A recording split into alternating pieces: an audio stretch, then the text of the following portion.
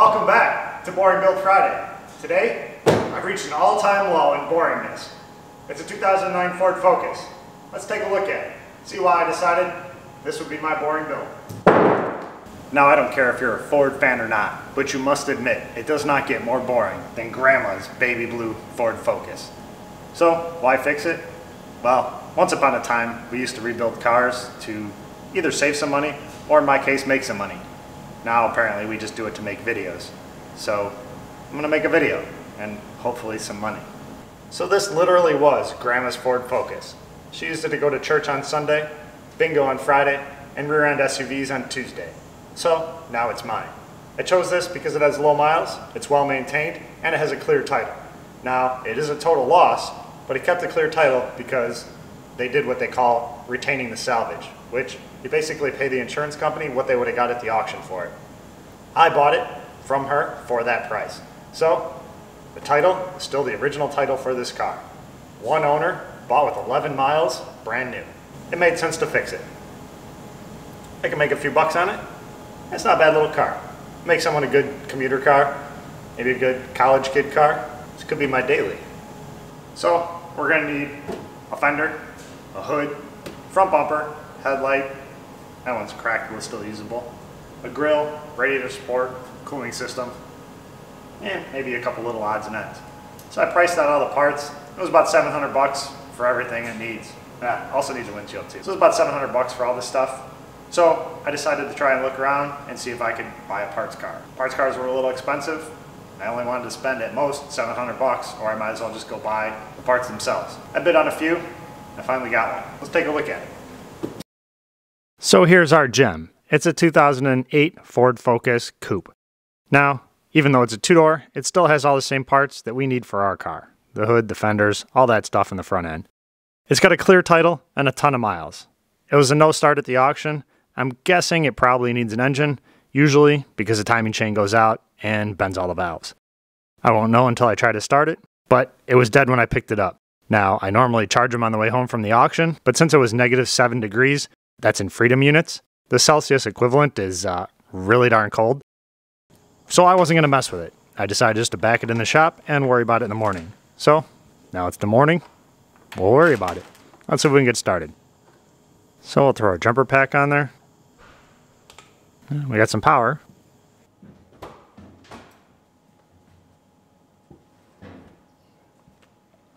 Got a couple keys.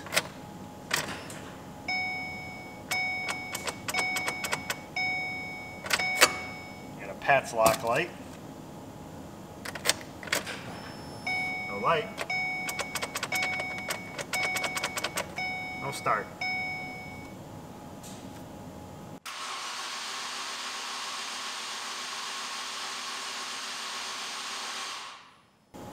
Push button start.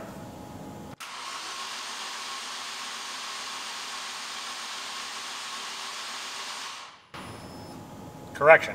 Push button no start. Definitely sounds like a bad timing chain. Definitely has no compression. We only needed an audible compression test on this one. Yummy. Yes, it smells as bad as it looks. So with the dream of cruising around town in my new Ford Focus shattered, it's time to take it apart.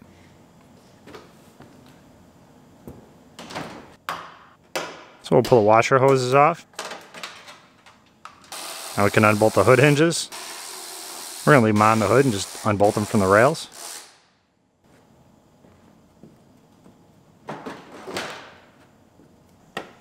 And pull our push pins out of our grill.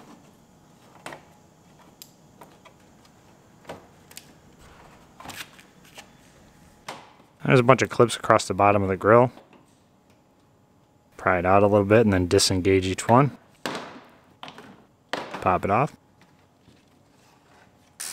Now you pull the bumper off. A couple screws in there. That just clips into the fender. A little plastic bracket. Just wiggle and pull. A couple of clips on the top. There's supposed to be a closeout panel on the bottom, but this one was long gone. so we don't have to worry about disconnecting all those. Now I'll pull the fender liner off the bumper on the driver's side.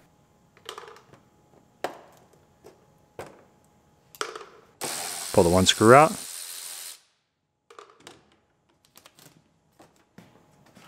Pull the bumper off the fender.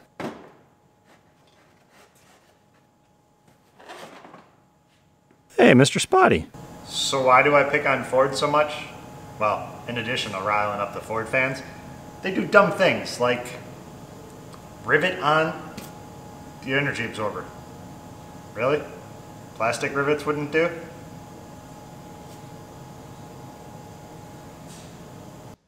Now we'll go back to taking it apart.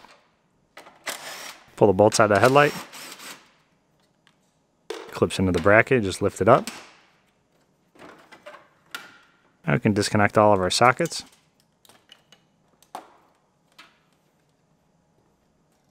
Now to the driver's side.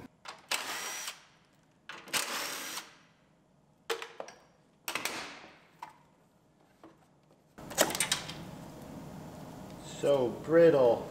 I think I broke every single one of the plastic tabs. So we have our underhood measurements, but we got a car here. We're gonna take some more. Extra measurements never hurt. So I measured all the underhood measurements, make sure everything was in the right place, and now I'll take some more. This helps in case we put it all together and our measurements that they give us are off. With more measurements, you can find out exactly where it's off and how to move it to make it right. And it's something that you got to do before you take it apart, because once you start moving stuff around, it's kind of a pain. Never hurts to do a little extra work and save you some time in the long run. You just measure different points, make sure they're the same on each side, and write them down.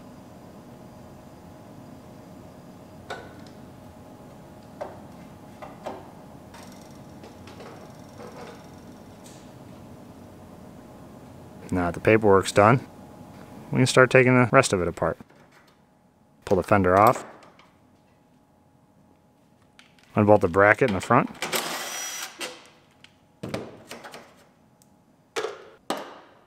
Pull the wheel liner out. Had about 3 clips in it.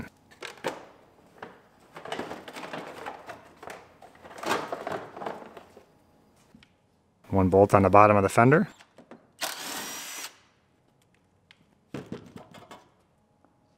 And the bolt inside the wheel well.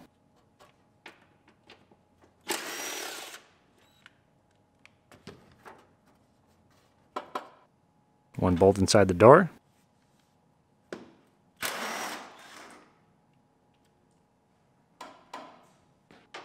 And a couple across the top. Now our fender's ready to come off.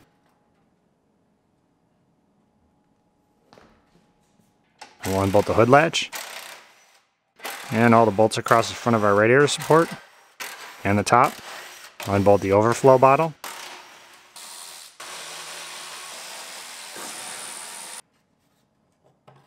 Lift the overflow bottle out of the way so we can get to some more bolts.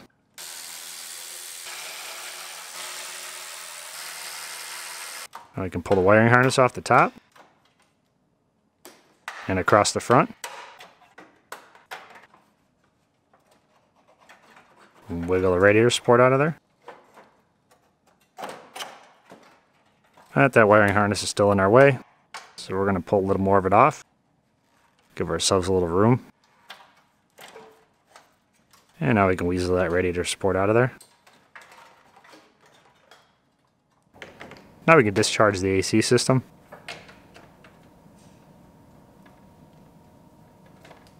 That was quick. It was actually full. I was surprised. Pull the clips out for the trans cooler, which is actually in the condenser.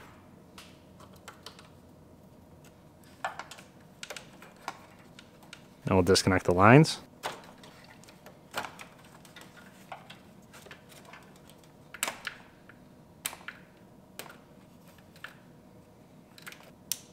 Pull the upper radiator hose off. This one's nice. It's got the European style clips. Now we can unbolt the bottom of the condenser. It's kind of rusted in there, so we're going to have to take our time so we don't break things. We'll use our makeshift hammer. Everything's a hammer if you're brave enough. Knock out some of the corrosion that's in there. Loosen it up a little bit. Just kind of wiggle it out. Pry it out a little bit. You see the dust falling out of it. That's all the corrosion. Get that line out of the way. Now we can pull the lower radiator hose off.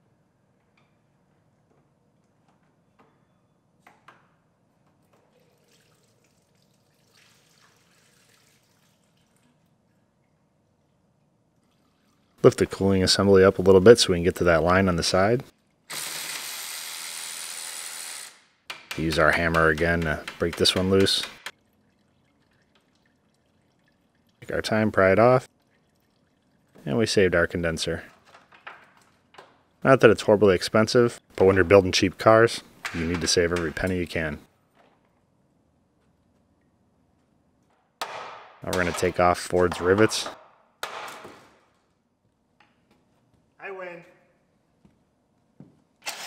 I'll pull the washer bottle off. We're going to need it for ours.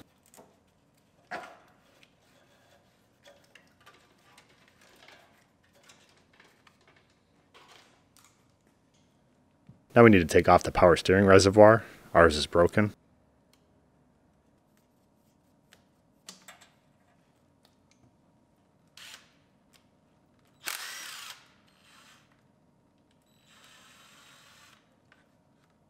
It's just one hose, 2 bolts, and then it pulls off.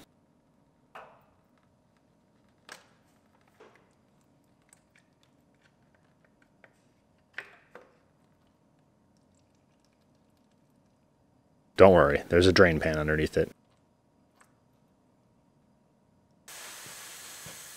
And now a win for the clean freaks.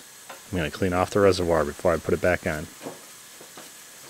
Even I can't put something that dirty back on.